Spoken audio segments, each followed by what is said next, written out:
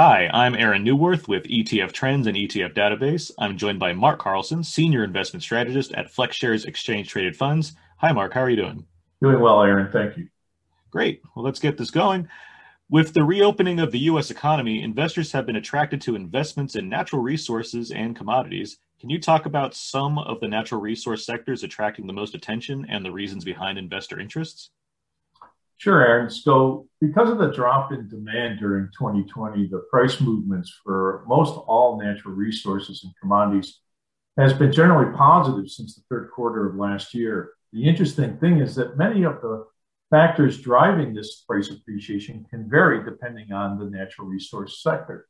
And just as a couple examples, if we look at, say, oil, market technicals drove the price of oil negative in April 2020, but oil prices have rebounded and reaching $40 a barrel in the third quarter of 2020 and now trade in the low $60 per barrel. Price of oil is being driven by both returning demand from the reopening of many economies, along with supply constraint through production discipline by OPEC members and U.S. producers. Then if we look at things like copper prices have surged as supply declines resulted from mines reducing production due to the pandemic, combined with increased production of EVs, which is driving demand because an EV vehicle requires 10 times the amount of copper as a conventional vehicle.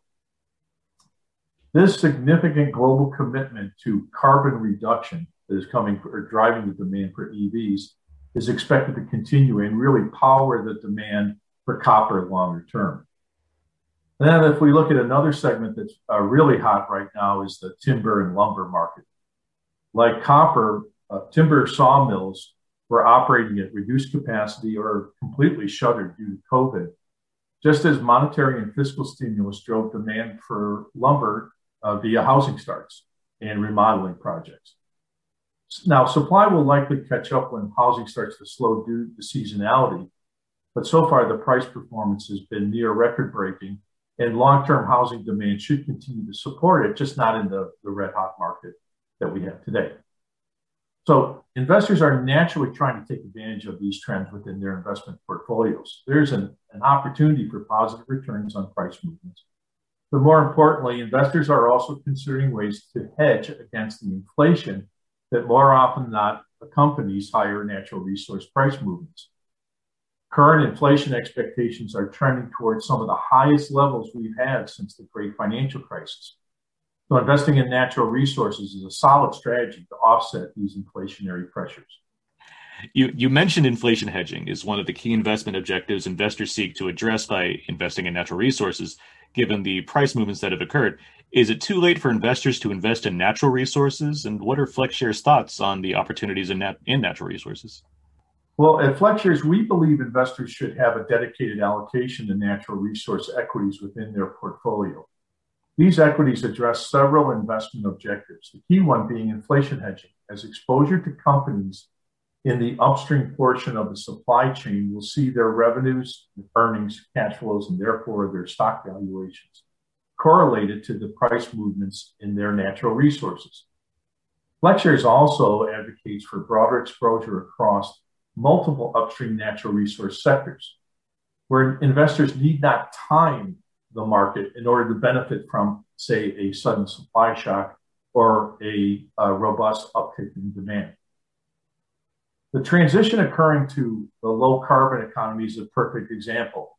As I talked about earlier in terms of driving copper consumption, other metals such as nickel, cobalt, lithium, manganese, and aluminum will all need to see an increase in supplies, else their prices will respond accordingly to the rise in demand via the construction of EV vehicles.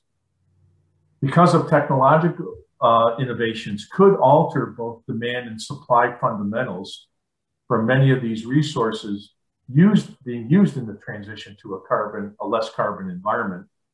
A dedicated, well-balanced investment portfolio across natural resources is typically one of the best ways for investors to go. Not having to time that market, being able to have diversification along with the investment benefits of the inflation hedging that come with the exposure to natural resources.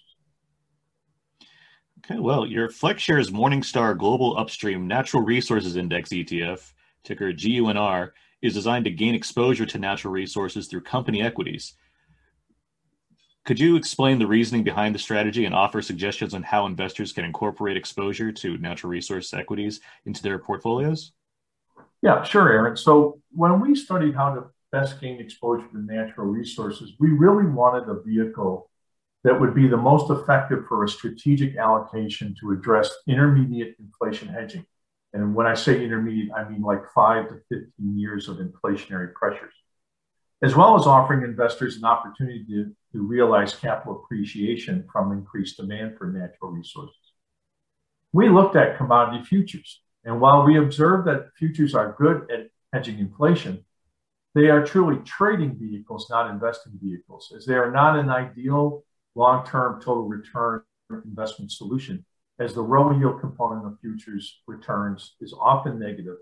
And our research found that by focusing on natural resource companies that are situated in the upstream portion of the supply chain, having direct ownership or lease rights to the natural resources they operate in, investors can gain good inflation hedging and historically better total return performance versus futures. Part of this total return performance also comes in the form of current income, as these companies often pay dividends. In this really unprecedented low yield environment, this last attribute or investment characteristic can be quite useful for advisors in addressing the income needs of their clients while still gaining the benefit of hedging against inflation.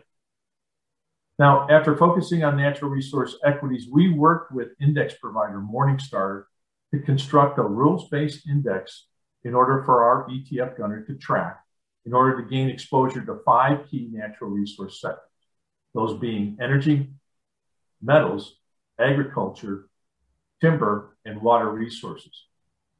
We tested the best allocation among these 5 sectors for inflation hedging, and the data indicated that a balanced exposure with 30% to energy, metals, and agriculture sectors, combined with 5% each in timber and water, reached our investment objective of hedging against inflation through the exposure of 120 global companies, 30 each in the bigger 3, 15 each in timber and water, the smaller sectors.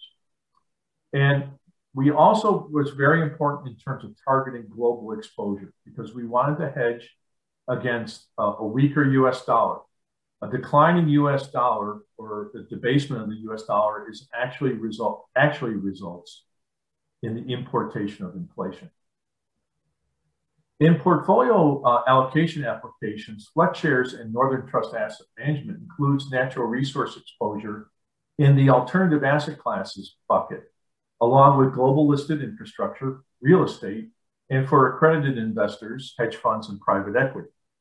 Now, depending on a client's investment objectives and risk tolerances, an allocation to an ETF such as GUNR is typically ranged between 2 to 4% of the portfolio on a strategic basis, with added or lowered exposure based on our investment policy committee's tactical allocation outlook, which is a 6 to 12 month recommendation based on near-term investment expectations. This allocation is typically funded from a portfolio's equity allocation, typically 40% from US dollar exposed equity and 60% from the international equity exposure to offset some of the correlation risk to other equity sectors, since we are gaining access to natural resources through publicly listed equity securities. Now, as the world recovers from the COVID-19 pandemic, economic activity driven by population trends, innovation, and improved standard of living, we feel will continue to drive demand for energy, food, and housing, among other areas. Investors would stand to benefit by ensuring the purchasing power of their portfolio assets through an exposure to a broad basket of companies operating in the natural resource sectors we highlighted above. Energy, metals, agriculture, timber, and water all serve as the building blocks of global economies and a major source of inflationary pressures over time. Aaron, thank you for your time. Well, very good. Thank you, Mark. We appreciate your insights and look forward to chatting again soon. Thank you.